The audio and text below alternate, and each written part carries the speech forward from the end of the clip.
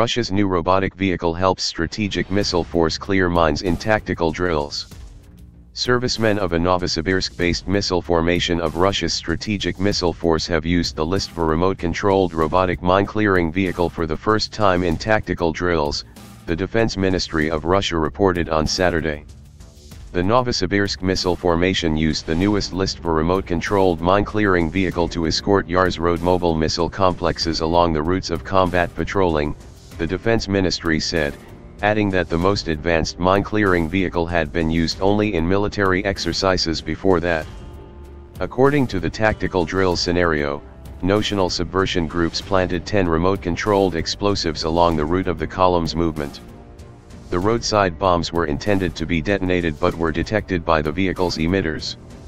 The explosives were blown up before the column of Yars missile complexes started its movement and all the planted bombs were destroyed. The Yars complexes stayed at a large distance from the explosions. The robotic mine-clearing vehicle destroyed the explosives both on the roadside and at a distance of 50 meters from the road. As Russia's defense ministry also reported, more than 300 pieces of engineering hardware are scheduled for delivery to the engineering units of Russia's strategic missile force by 2020. These include obstacle-clearing vehicles, heavy mechanized bridges, excavators, automobile cranes and other engineering equipment. Wheeled road vehicles designed specially for Russia's strategic missile force this year will account for over 50% of all engineering hardware.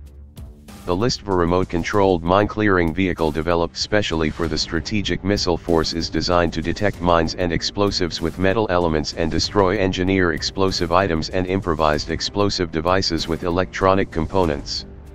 Explosive devices are detected with the use of an induction widespan search module.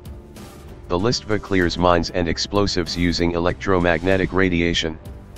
The vehicle disables and blocks electronic components of detonators or blows them up. Earlier, this technology was not used for eliminating explosives at a distance. The Listva's electronics can detect mines and roadside bombs at a distance of up to 100 meters.